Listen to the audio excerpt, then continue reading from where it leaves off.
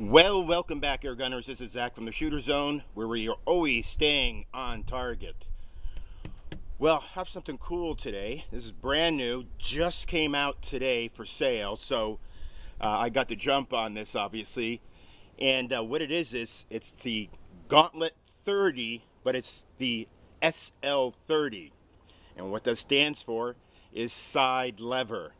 So, many people weren't happy with the bolt. You know, sometimes the bolt is a little bit heavy.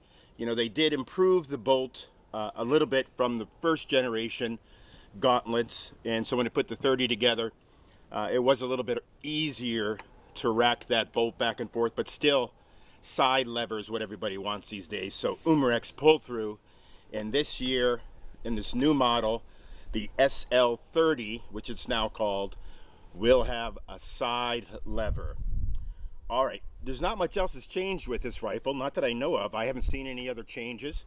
I haven't seen Umarex list any other changes but the side lever. But the side lever, again, is what everybody wanted, and I think it's what everybody expected.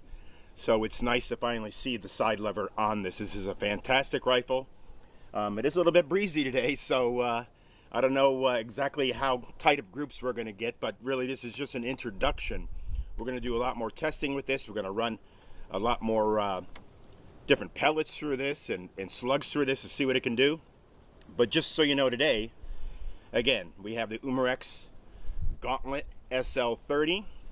We have the Marcool 5.5 to 25 first focal plane scope on this.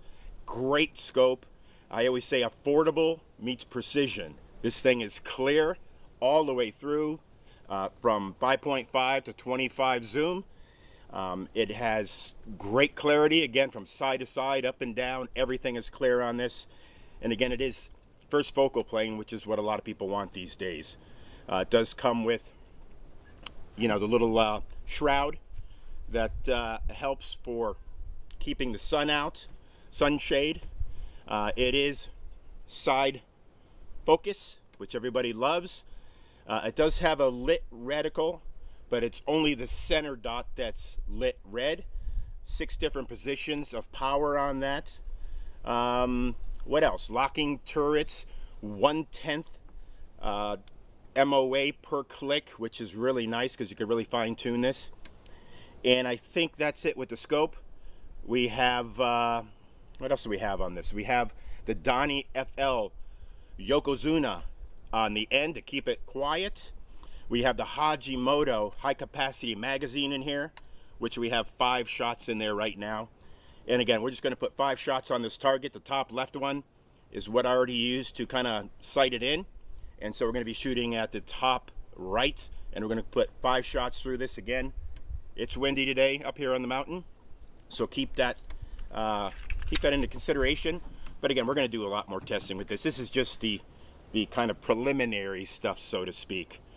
All right, just some additional information. It does have a 4,500 PSE bottle, 2,800 PSI on the regulator, which means obviously once you start getting around 3,000, a little bit below PSI on your gauge, you know, you're going to find some effects with bullet drop from there, but you should be fine all the way down to 3,000. Today I just have it filled up to 4,000 PSI because we're only going to be putting 5 shots through this, so that's all I put in it. All right, so let's do 5 shots. Nice and smooth, as expected. Again, we're going to be shooting at the top right.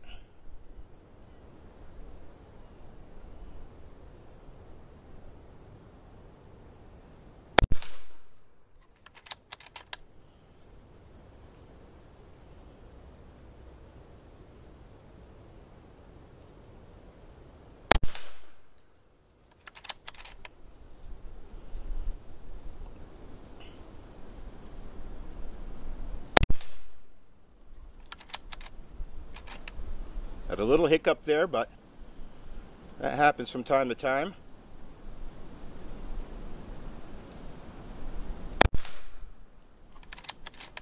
And this is the last shot.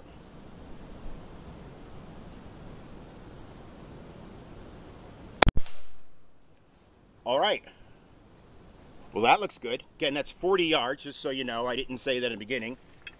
And I will let you know what we're putting through here. Again, this is just preliminary, so I just grabbed these pellets to put through just to get it sighted in. But they are the rifle brand Titans. Titan Field is what they're called, and they're 50.61 grain pellets, domed. Great pellets, but again, we're going to be putting a lot of stuff through this. We're going to be putting some more rifles through here. We're probably going to be putting some Griffin slugs through here.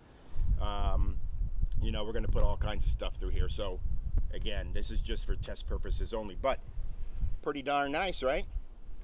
All of them kind of touching. It's one hole, but a little bit jagged, but still, that's what you want to see.